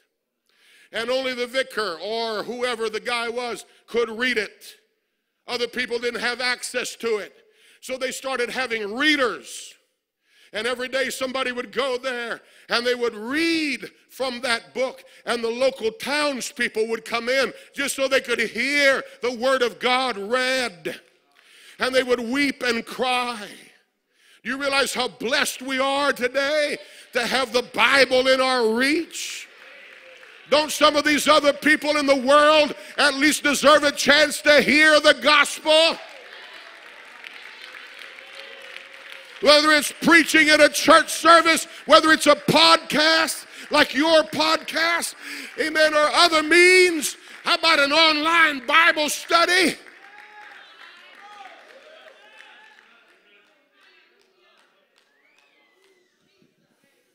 Yeah, you got it, so you don't care one way or the other, do you? But they need it. Lift your hands, let's praise Him, praise Him, praise Him, praise Him, praise Him, praise Him. I'm going to close. I'm going to close.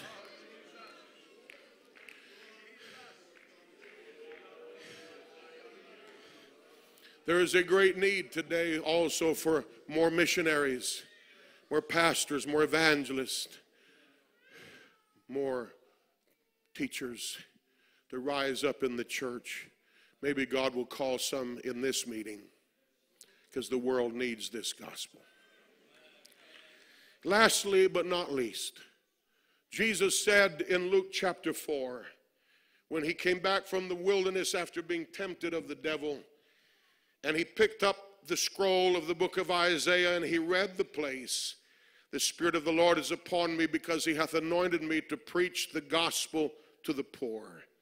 He hath sent me to heal the brokenhearted, to preach deliverance to the captives, and recovering of sight to the blind, to set at liberty them that are bruised." We love that, don't we? It's a powerful verse, but the next one also is important. To preach the acceptable year of the Lord. What year is that, my friend? Was it the year he was in right then, Brother Adkins? Was that the year? Was it the year of his ministry of soul? Which year? He preached over 3 years. Which year are we going to focus on? Is it the final year when he went to Calvary? Is that the acceptable year of the Lord? Is that the climax? Was that the one he was referring to?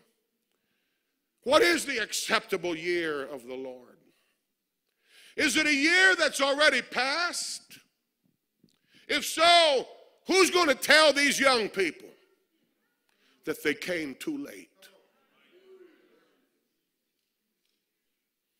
Too bad, so sad. Our best days are in the past. Wish you'd have been around 40 years ago. Pentecost will never rise to that height again. If you'd only been around in the brush hour days. Is that it? Is that it? We're going to have to look at our sons and grandchildren in the eye and say, do the best you can, but the best year is already behind us. If it's a year that's in front of us, then does that mean in the meantime we have to settle for second best until that year gets here?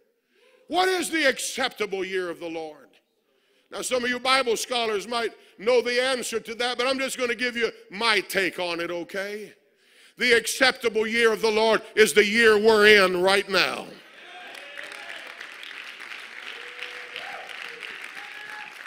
God wants to work right now. God wants to save right now. God wants to deliver right now. God is a healer right here today. God is a miracle worker right now. Come on, can you stand to your feet? Anybody believe what I'm saying? As long as I have breath in my body, I'm going to preach the acceptable year of the Lord. This is the best year of our lives. This is the best time to be living in. The coming of the Lord draws nigh, but God is working. I wonder if at the close of this service, I don't know what the protocol is, but especially if we could have some of our young people come and gather near the front.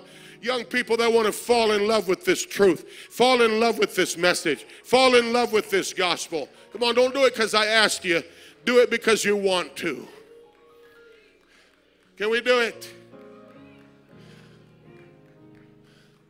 Man, you don't walk into McDonald's like that.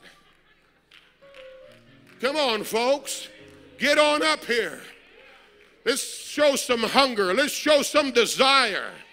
Anybody know what time it is? It's revival time. It's miracle working time. It's soul saving time. Come on, lift your hands and begin to pray as they start singing today. Let's worship the Lord. Let's talk to him right now. Let's ask God to help us, can we? Oh, hallelujah. Praise God. You got to know what time it is to know where you're at. I believe these are great times we're living in. Come on, saints, let's pray. Let's raise up our voices. Raise up our voices and pray. Praise God. Praise God. Hallelujah. Hallelujah. Less of me and more of you is what I need.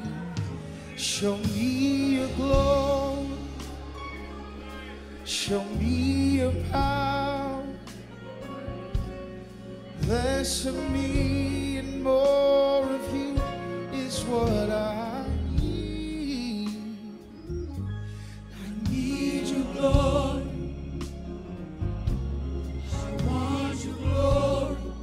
Oh, less of me. Less of me and more is what I need. Show me your glory. Show me your power. Less of me and more of you is what I need. So many times I've lost my way.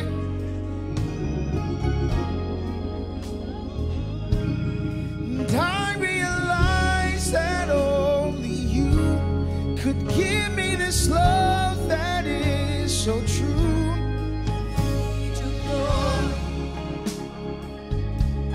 I want your glory. Oh, less of me, and more of you is what I need. Show me your glory. Show me your power. Less of me.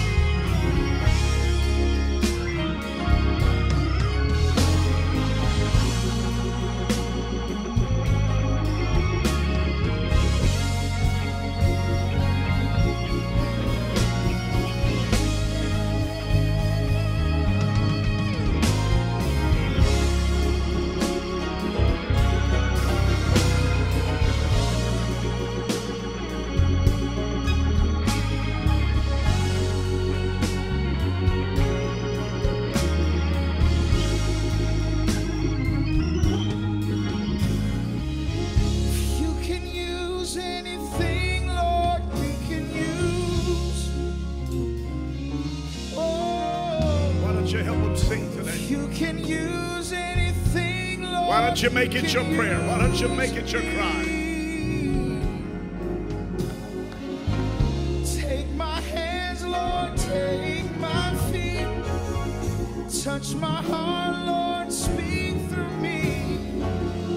If you can use anything, Lord, you can use me. I want him to use me. I want him to use my life. You can use anything, Lord, you can use me. Why don't you speak it out as they sing? Make it your prayer. If you can use anything, Lord, you can use me. Let it be your request. Take my hands, Lord, take my feet.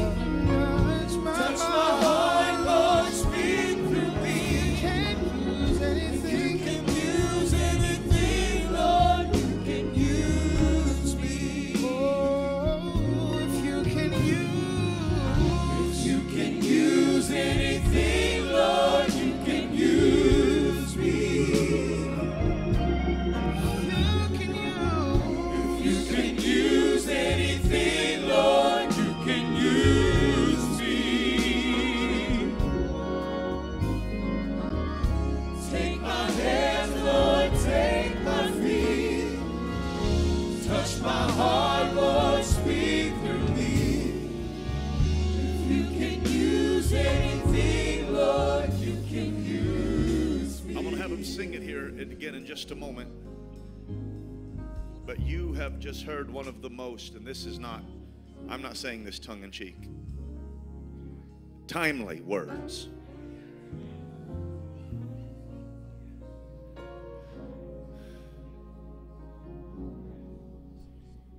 In the Exodus, they looked at Moses and said, we don't want manna anymore. They actually said, our soul loathes, literally hates this light food. And there is a professional Pentecostal world that is so jaded and so hardened that they literally turn off Acts 2:38, Deuteronomy 6:4 preaching. Give us meat. And while the meat was in their mouth, God smote them for their gluttony. The Mars Hill congregation that Paul preached to, they spent all their time to hear some new thing. But you know what God wants from us? This is a book of Acts, church. This is a book of action that we're living. God, we're not here trying to hear some new deep revelation, although we want a timely word and we want to dig into the Word of God. But I'm looking to see a new thing happen. God said, behold, I do a new thing. That means look at this new thing I'm going to do. I want to see somebody get baptized. I want to see somebody get the Holy Ghost. I want to see somebody get delivered. I want to see somebody's name written in the Lamb's book of life. And I'm excited about it. I'm convinced that how we conduct ourselves in ministry is how we'll respond to this Bible preaching. If you don't win souls and the preacher preaches on Acts 2:38, you'll check out and take a nap. That's because you don't win souls. That's because you're not doing a new thing. That's because you're all about yourself and all about me, me, me, me, me. But if you got a person sitting next to you that came to church for the first time and you've been witnessing to them, and that preacher gets up there and starts to preach on Acts 2:38, something on the inside of you is going to start doing flip-flops. Same message, same atmosphere, but you're the thing that's different. You're the one that's different. That's what we're looking for. I want to do a new thing. I want to be a part of a new thing.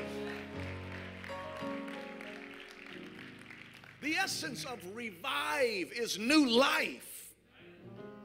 Praise God. What are we supposed to do?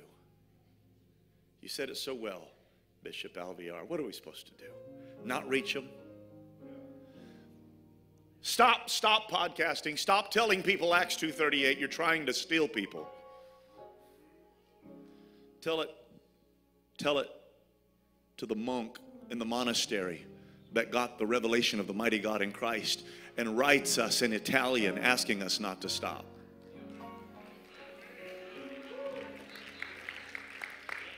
Tell that to the apostolic teenagers that say, I'm able to send a link and somebody can hear the oneness of God, because I don't really know how to explain it, but I know it's right.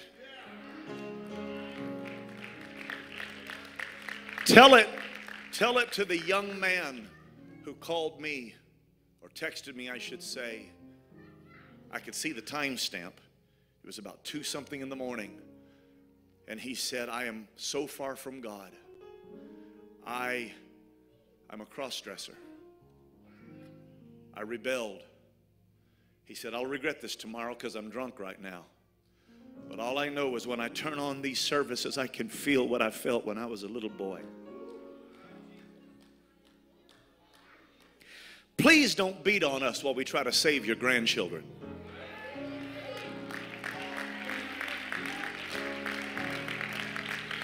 Please don't criticize us while we reach for every person that we can, because we're running out of time. Now is the time. Today is the day. Preach His word. Proclaim His word from the mountaintops. Oh, I want them to sing it again. I want you to lift your hands. I want you to hear what the preacher said today. Let's love God. I want Him to use me today. Can use anything, Lord, you can use. I want Him to use me right now.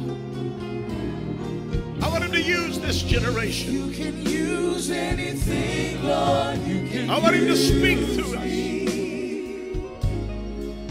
I want to be sensitive to His voice. My hands, Lord, take my feet. Touch my heart. Touch my heart, Lord, speak through me. You can use anything, Lord, you can use me. Oh, you can use anything, Lord, you can use me. You can use anything, Lord, you can use me. Take my hands, Lord, take my feet. Touch my heart, Lord, speak through me. You can use anything, Lord, you can use. One more time, sing it. You can use anything. You can use anything, Lord, you can use me. Lord, if you can use anything, Lord, you can use me.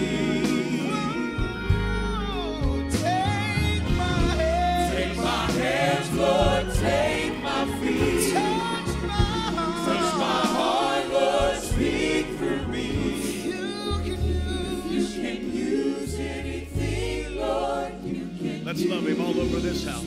Let's give thanks. Let's bless the name of the Lord today. Let's give glory to Him. Woo, thank you, Jesus.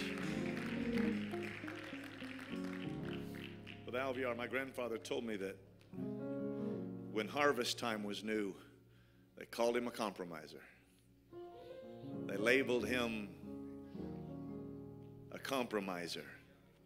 I can take you to missionaries and apostolic pastors right now that got the Holy Ghost listening to radio preaching. I can take you to them right now, and the multitudes that were saved because the word of God went forth. You don't have to embrace Hollywood to preach the gospel of Jesus Christ. And I want my children and my grandchildren to hear an apostolic voice instead of being drawn to compromising people that really are compromising. They make the grass look so green on the other side and everything's a big party, and it's a lie. Oh, there's got to be a certain sound. There's got to be a trumpet in the middle of it all that said, this is the way of the Lord. Praise God. Praise God. You will never replace in-person church. They were all with one accord in one place. Oh, but we can draw them. We can preach. We can bring this message to this world. Amen. What a message. Thank you, Brother Alvear, for preaching the word of the Lord. Take this, share this, meditate upon this, gather up the fragments that nothing remain, and let it strengthen you. Praise God. Praise God. Let's come tonight anticipating a great move of the Holy Ghost. Come ready to pray. Let's be here for prayer at 7 o'clock, service at 7:30. For ministers and their family, there is a hospitality room in here before tonight's service. We have a meal prepared for every minister that is here today that has come to East Coast Conference. You and your family, we want you to join us in the Godare Family Life Center. Tonight, Bishop Johnny Godare is going to be preaching the word of the Lord. Let's come expecting a great move of the Holy Ghost. God bless you. You're dismissed in Jesus' name.